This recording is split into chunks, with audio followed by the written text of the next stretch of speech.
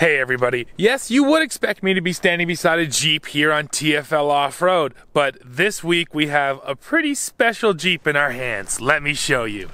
This monster right here is the 2020 Jeep Grand Cherokee Trackhawk. Yes, this Grand Cherokee has a Hellcat under the hood making 707 horsepower. So in this video, I want to show you all around this thing. We'll look at all the specs, I'll show you the interior, and then of course we'll go over the price and talk about whether or not it's worth it and what this thing actually competes with. So first of all, we have to start with the engine, right? That's what makes this thing so special. So under that hood, it's a 6.2 liter V8 making 707 horsepower and 645 pound-feet of torque. And you know what? Let's start this video off by starting her up. So let's go ahead and pop the hood. There we go. And we'll go take a look at this monster. And guys, I have to tell you, the supercharger whine that comes out of this thing is just amazing. And there it is, the heart of the beast. Not only is this thing powerful, it looks cool too. And I mean, that blower right up on top is just huge. Very cool powertrain.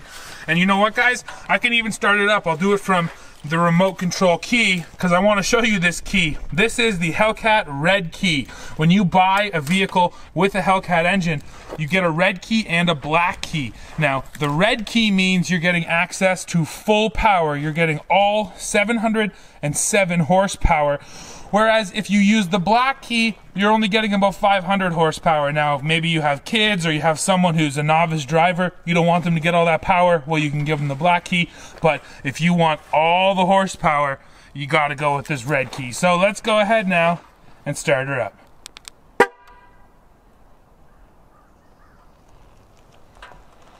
Oh no, it might not start with the hood open. Well, we just learned something new today. A Trackhawk will not start when the hood is open when you're outside the truck. Well, that's just upsetting. We'll have to climb in and start it ourselves. Old school. All right, guys, here we go. Starting her up.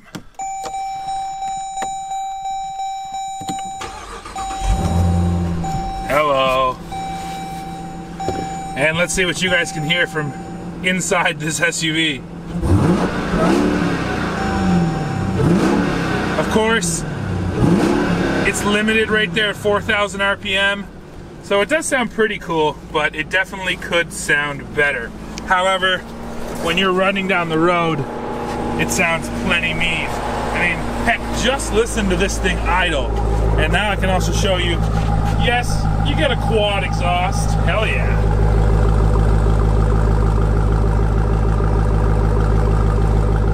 Even just sitting here at idle, the Trackhawk sounds absolutely mean. Well, we'll shut her off for now. No point burning up all that gas because, as you might expect, this is definitely a thirsty SUV. So let's start going over some of the other specs.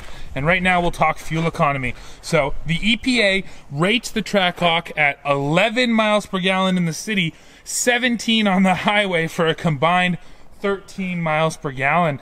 And one of the reasons why the fuel economy is really so bad is because this thing is full-time four-wheel drive. There's always power going to all four wheels, and that just means, of course, that it takes that much more power to drive it, plus it's so much power going to all four wheels.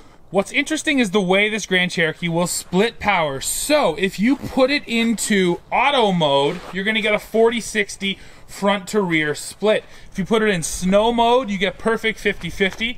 If you put it in tow haul mode, it goes 60-40. Then if you put it in sport mode, it's basically rear wheel drive at 35-65.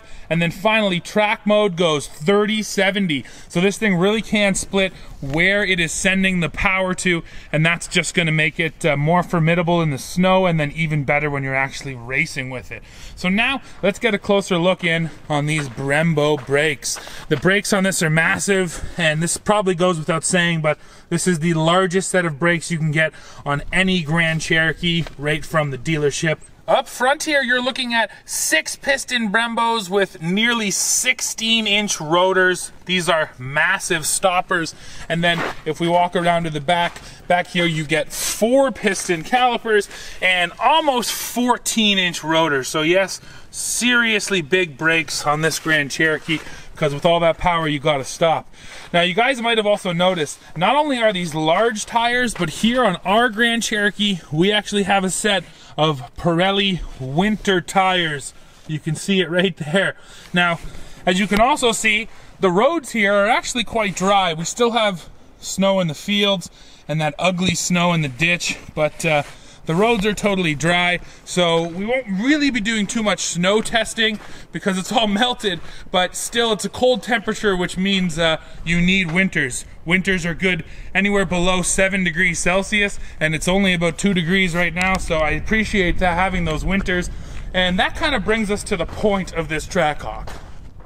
So I would wager that there is no other vehicle on the market with so much power that would be so good off-road. I mean, when you're looking at vehicles with over 700 horsepower, you're talking about Porsches and Ferraris and Lamborghinis, not Jeeps. So the fact that this thing has so much power and it's still four-wheel drive capable makes it, like I said, probably the world's most powerful off-roader. Now, what are the off-road numbers? Well, kudos to Jeep. They do publish all the numbers. Of course, they're not excellent, and they're the worst of the Grand Cherokee family. Ground clearance here is 8.1 inches. You do get a bunch of ground effects and a splitter up front, so of course, it just makes your ground clearance that much worse.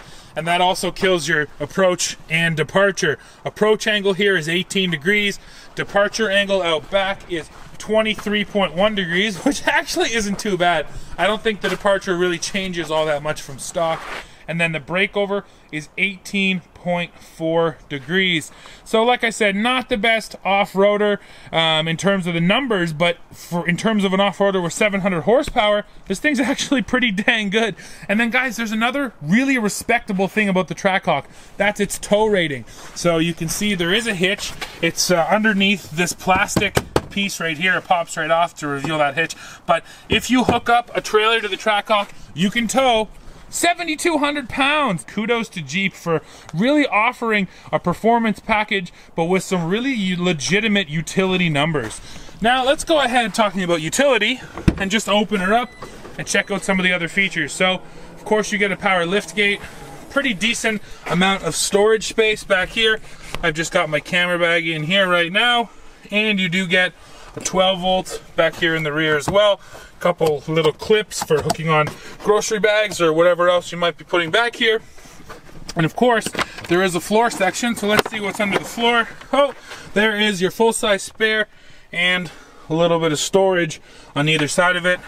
Always appreciate having extra storage like that. Now, what about the back seat? Well, this is a fairly big SUV. However, the back seat is not huge.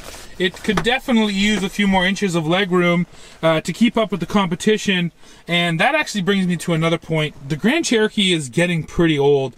As it sits right here, this redesign came out in 2011. So the vehicles it's competing against, you know, the Explorer, some of the vehicles from Kia and Hyundai, they've all been updated, but this thing has not. So what you're looking at here is 38.6 inches of second row legroom.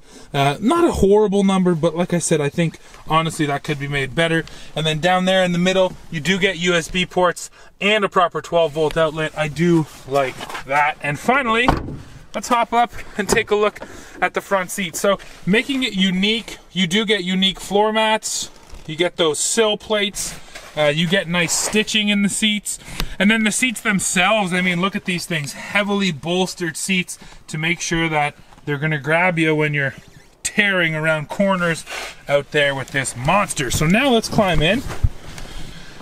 Another nice touch here, you do get carbon fiber there in the dash. I don't know if it's fake or it's real. It certainly looks pretty real, and I'm okay with it. Besides that, everything's pretty much black on black. You do get this one nice silver tray down here. But now let's fire it up, and I can show you around all of the different drive features here, because there are quite a few of them. So down here, you have first of all the shift lever, which Jeep has redesigned. It's no longer that weird little push lever. It's a proper shift lever. put it down into drive, back up into park, just like that. And then over here, we have all the fun stuff. So first of all, yes, there is launch control, and we will be using it, no doubt about that. And then let me block the sun here. Over here, you have the drive mode button and the custom button. So here are all the different drive modes. You have track, sport, auto, snow, and then tow mode. Now, if you want to see specifically what happens when you change it, well, watch this screen in the middle. This is telling me what mode we're in, and then it's telling you all the different specific settings for each one of the systems. So we can go back now, snow mode. You can see it changes. The paddle shifters come back on, stability's on full, you get the 50-50 split of power, and then the suspension and the steering is on street. Go to auto, it's all about street, and then the paddle shifters are on. This is your most comfortable everyday driving setting. Sport mode's gonna make things more aggressive. It stiffens up the suspension. This is active suspension here, guys. They're Bilstein active dampers. So yes, you can stiffen up the suspension and really make this thing grip in the corners. And then of course, track mode. And then now you're asking, well, can you customize it? Of course you can. You can go over to custom. You can set it up with whatever setup you want, which is a really, really cool thing. And you can even see here, there's different launch control settings. You can set up a shift light to tell you exactly when to shift using those paddles. Yeah, guys, there's so many cool settings here in this Trackhawk. Here is the custom setup. So we can have the transmission and track, but the stability on street. I don't know why you do that. It would just hold shifts and then the stability control would totally kick in. But anyways, it allows you to do whatever you want. Even if it's a stupid setup, Jeep allows you to do that. It's cool to have all of those customized drive modes, no doubt about that. Then there's also just the Uconnect infotainment system, really solid system, works great, works fast, looks really good. Jeep has done an excellent job of keeping this interior up with the times. Now I mentioned it's old, it could probably use an update, but in terms of the technology in here, it's excellent. And then in terms of the powertrain technology, it's even better. So yeah, it's old, but it's easy to forget how old this thing is based on just how good it is. Now let's go ahead and talk pricing. So I'm gonna shut it off and hop out, and we're gonna go over the build sheet here because of course, this Grand Cherokee does not come cheap. So let's throw down the build sheet and take a look. So guys, like I always gotta remind you, these are Canadian prices. So here we go. Trackhawk, base price in Canada, $113,745. So this thing is not coming cheap. There's all your details right there. And the standard equipment list is long. You're getting lane departure warning, all of the electronic safety suite. There's a ton of stuff, guys, that comes totally standard when you go for a Trackhawk, as it should. This thing's already expensive enough. Now, on our model, we have the trailer tow group, we have the rear DVD players, we also have the leather group, the audio package, the red seatbelts cost us 95 bucks, and then that massive sunroof. So a bunch of kind of superfluous options, things that just make it look nicer, but nothing that makes it faster. Bringing our total up to $133,735,000 Canadian. This is not a cheap SUV, guys. But when you look at the competition, the biggest being from Mercedes-Benz, but also from BMW and Audi, any of those German performance SUVs will be a lot more than this Jeep. And then if you talk about the cars that have the same amount of power, those Lamborghinis and Ferraris that I was mentioning, yeah, it's not even a competition. So in that vein, this Jeep actually ends up looking like a decent bargain. I know it's hard to believe 130 grand could be a bargain, but it is. Especially now when you consider that in the United States, this thing starts at just over $86,000. So at that price point, it's even more of a bargain.